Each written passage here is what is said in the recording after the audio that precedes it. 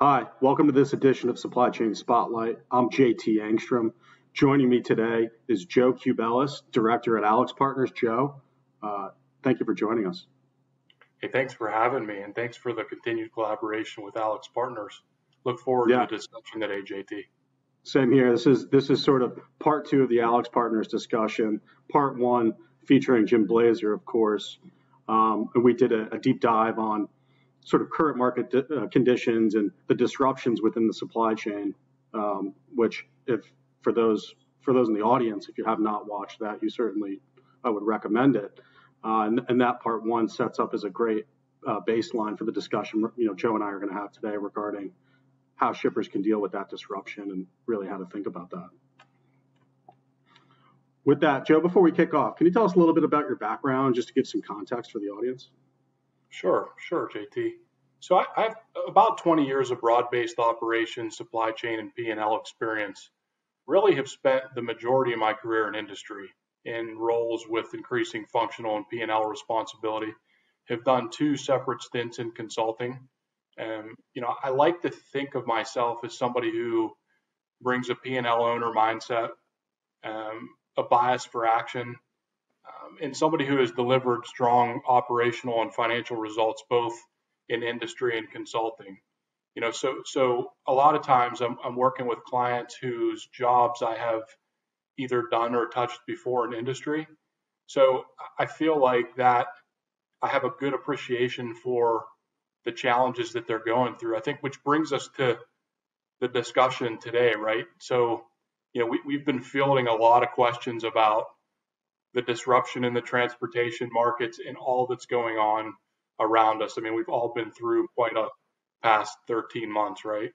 And which is part of the reason we published the paper, the Seize the Moment, Shippers Must Address Freight Fundamentals, because, myself and my colleagues have been getting a lot of questions from shippers on what can we do, right? We're faced with this disruption. What can we do about it? And that's really, the main topic we wanted to talk about today. Yeah, I think that's a great introduction. And for purposes of focusing most heavily on that topic, we'll address the fact that market conditions over the last 15 months, again, as Jim and I discussed at length on our last discussion, are very unique as a result of the pandemic. And there's a lot of volatility across all elements of the supply chain. And it's created, call it, unique elements of disruption from top to bottom throughout all shipper supply chains. And that's something we can talk about for a while. And that's not a surprise to anyone in the audience. And so for those looking for a dive on that, certainly tune into my discussion that we've had previously with Jim Blazer. But with that, Joe, why don't we talk about, given that, let's talk about how shippers should be thinking about how to deal with those disruptions and what steps they can be taking to hedge their risk, ensure continuity, maintain inventory stocking and or on-time delivery mechanisms. There's a big bucket and a really rich discussion to be had within there. Sure, absolutely. So I think the good news, JT, is that all is not lost for shippers, right? I think we believe as a firm, and I believe specifically related to this disruption, that it brings an opportunity to shippers.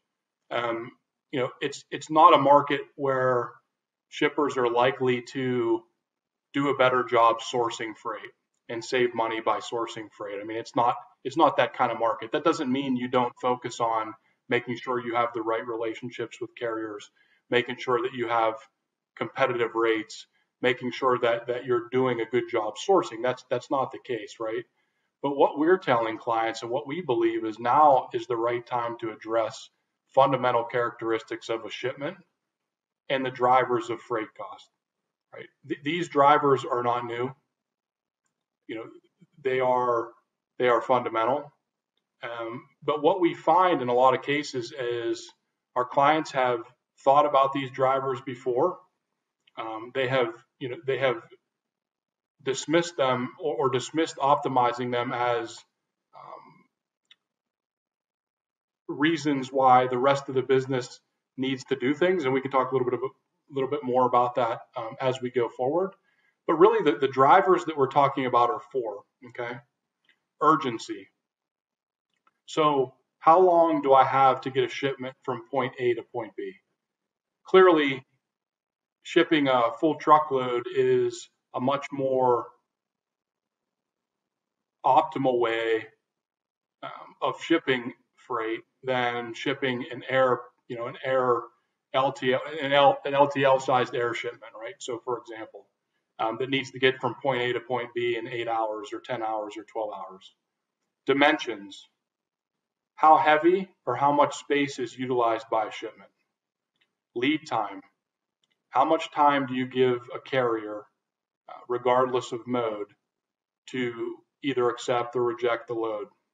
And then distance, how far does a package need to travel or shipment need to travel to get from point A to point B? And those are really the four drivers that we're talking about with our clients regarding how do you, what's the opportunity with this disruption? Yeah. Yeah, I think that's a great overview. And so before talking about the four major criteria that you're doing dives with your customers on, which I would like to dive on each of them, before you mentioned that, you talked about some of the challenges up front of crafting ownership, and that perhaps the circumstance we're in is a good catalyst for enhancing the ownership element. Can we talk about that a little bit before we jump into the criteria? Because I think that's really, it's a really important discussion topic, and moves in tandem with discussions I've had that would argue that the role of the transportation manager or the supply chain operations owner, title it however you want, amongst these shipping entities has almost moved up in rank as a result of some of the challenges we've seen over the past 5 to 10 years. Sure.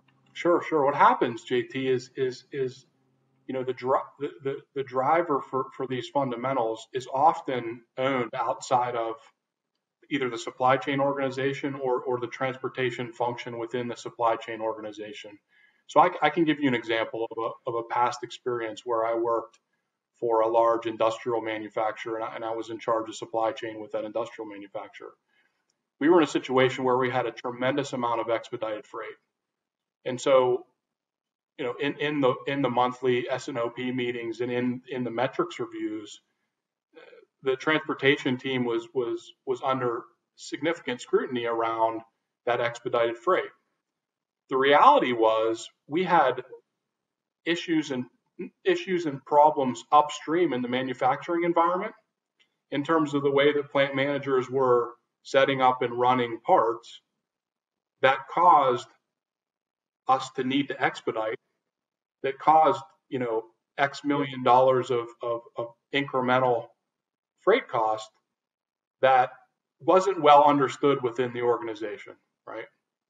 So I guess that's the second point, and then we can get into ownership, right? The second point is a lot of times companies and shippers and clients know that that some of these characteristics are suboptimal, but they haven't gone the extra step of understanding what impact that has on the organization, right? So typically anecdotal, right? We do a lot of expedites, but what is the impact of those expedites compared to what an optimal way of shipping would be, right? So when you think about, ownership, right, really, and you're talking about these fundamental drivers, really what we've been saying is the first step to optimize these drivers is to define ownership, right? So who in the organization owns urgency, right? You can think about that a bit, right? But a lot of the times a shipment is urgent because a customer expects it, right? So the sales force owns urgency, right? In some cases, we need raw material to come in. A company's raw material to come in to maintain a manufacturing schedule or maintain a customer shipment. So whoever's responsible for procuring raw materials may own that urgency. But in both cases, both examples, not owned within, maybe procurement owned within supply chain, but certainly not urgency of customer shipments owned within transportation and supply chain. You think about dimensions as the second characteristic. Who owns dimensions? who's responsible for packaging size, right? Making sure that we're using optimal packaging, making sure that we ship full no matter what the mode is, right? So are we weighing or cubing out trucks? Are we weighing, are we weighing or cubing out, ocean freight? Who's responsible for that in the organization? A lot of times, the transportation function is responsible for ensuring we have the right rates in place to make those shipments, but who's responsible for that? Lead time, right? So how much time am I giving carriers to optimize their networks with my freight? Right? Generally owned, in a lot of cases owned within the transportation organization, but something to think about. And then distance. When you think about distance, a lot of shippers have multinational or multi-site networks where they can make choices to ship or to manufacture or to distribute from multiple facilities.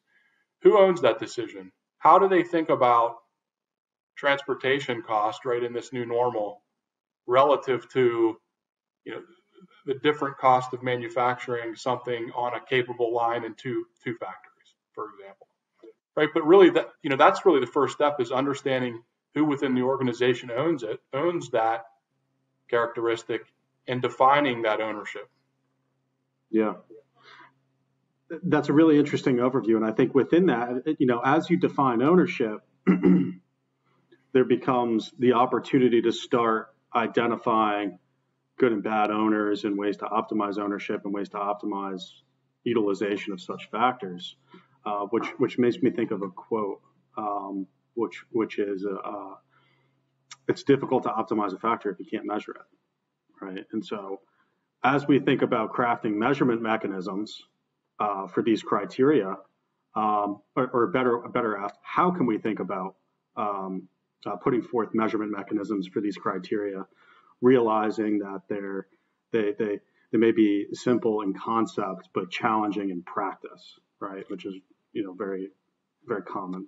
Absolutely the case, right? And so when you think about the 4 dimensions that we talked about, right? So I think it's absolutely mission critical to put metrics and measurement in place around these characteristics, no matter what. No matter what the market, no matter what the environment, understanding how your organization either optimizes or does not optimize these metrics, and the financial impact, the financial and service impact of these characteristics is absolutely mission critical, right? So let's talk about urgency as the first one. So do track non-standard shipments, right? So track expedites. Understand the reason for expedites, the root cause for expedites. Get to that root cause. Understand what that fix might look like, right? Because I think that's critical. That's a way for a company to save money. Think about delivery lead time, right? Are there, what is our typical delivery lead time, and how, is there a way to get more time in that delivery portion and potentially spend less time in the upfront part of the supply chain potentially? Dimensions. Track utilization, track truckload utilization, track container utilization, track whether you're shipping material that either cubes out or weighs out. Make sure you have a good understanding of that. Lead time, I think that relatively straightforward. Track tender time. Try to get as much tender time as possible in order to allow any sort of carrier to optimize their network, and you become a more preferred shipper. Distance, we talked about this already, but distance is maybe a little bit more difficult. This is where you're starting to balance the cost of transportation with transportation cost and service with things, other things in the supply chain. So the example I used earlier was, if I have 2 manufacturing lines in 2 different locations and I have free capacity, I've chosen to produce in one of the locations for a reason. Well, in a market like we have today, if that decision was made because I can manufacture at a lower cost, and now I have transportation at a higher cost, potentially that decision should be revisited, right? But I think having that data at your fingertips is really kind of the second point behind defining ownership. So once you have ownership, are you tracking it, right? And are you tracking it in a way that it's just not anecdotal, but it has a financial or service impact or a customer impact, something that's important to the entire organization. Which ties into the next natural step of once you identify a framework with which you can use to manage an element of the supply chain, and you then take the next step of identifying how to measure it, you can think about optimizing or at least enhancing it, improving it, increasing efficiency, however you want to define it. Yeah, for sure. The final natural step or next natural step becomes how do you drive continuous improvement? Sure. Right. And I think, JT, it's important not to think about those three steps, right? Define ownership, measure, and then drive improvement. I think it's important not to think about them sequentially, right? Clearly, you need all three, but if you know that there's a problem somewhere, go right to the problem, fix the problem, and don't worry about measuring it until you've fixed the problem, right? So not necessarily sequentially, but if you think about urgent. And I think the other thing that we like to think about is what can I do today? What can I do this week or tomorrow? What can I do within a couple of weeks? And what can I do within a month, right? Or a couple of months. And so when you think about urgency, can I make it a little bit difficult for my organization to ship in an expedited freight way, right? That takes days, right? And oftentimes you'll find that that will have results pretty quickly. Can I reduce service level expectations for longer transits given the marketplace, right? Potentially takes weeks. Can I use consolidation service that trade off transit time for cost savings? Weeks. And these things can be reversed if we end up in a more loose or a more normal, whatever that might be, transportation market. And then, a little bit longer term, can I understand and can I tackle and eliminate root causes for expedites, which oftentimes takes you, upstream into the supply chain organization. Think about dimensions, right? So dimensions, can I eliminate wasted space on a load by, figuring out how to package a little bit better? Can I work with my customers to adjust minimum order quantities and load trucks a little bit more efficiently? Lead time. Can I put process controls in that require ample time for tender? Can I put a process in place, or can I put a measurement mechanism in place that communicates needs to freight carriers in the most specific level possible with the most lead time? And then distance. So can I ship product direct to customers where density allows and reduce unneeded steps within the supply chain? Can I revisit product plant allocations or product plant DC allocations based on the new freight dynamics to optimize distance in a more effective manner? So I think those are some of the things that we think about. I mean, I'm sure there's a much longer list. But I think what you can appreciate is these are all things that are fundamental. They are things that drive freight cost and service, and they are things that shippers control and should control. Right, and should control it. Should make the effort to enhance those controls, because the one thing that's certain in the supply chain space is that there will always be unforeseen disruption. It's sort of uncertainty seems to be the one certainty in this market. 100%. That's absolutely the truth. And so with that, this is a very rich and helpful overview of how you think about enhancing shipper supply chains and how they can deal with said disruptions. Again, it's not just dealing with disruptions after they happen. It's also putting in the structures to be prepared for forthcoming ones that we don't have visibility into, but we sort of know will occur. Right? Sure, absolutely. And so with that, we're coming close to an end. Joe, Are there any final thoughts for the audience, in sum total, ahead of signing off? Yeah, I think just a couple of things, JT. I think you said it. You touched on it a minute ago, but given what we've been through the last 14 or 15 months, I think the only thing for certain is that disruptions are going to continue in freight markets and other markets for years to come, right?